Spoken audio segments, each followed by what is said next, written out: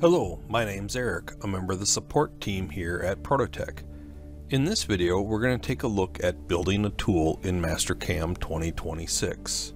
I'm going to enter my tool manager, right-click, and create a tool. Notice there's a new interface from previous versions.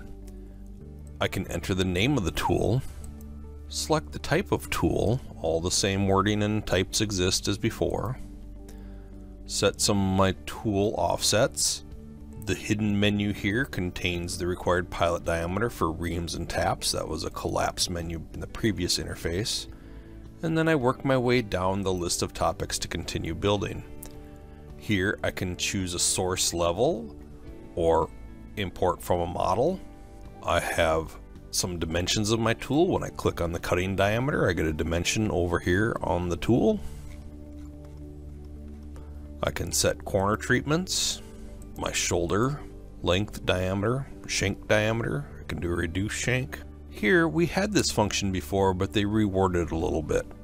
If I'm drawing a tool from a level or a model, I have my parametric model, which is how the tool is coded, and I have my collision model, which is the drawing from the level or the file, and that is how the tool will backplot, verify, and simulate.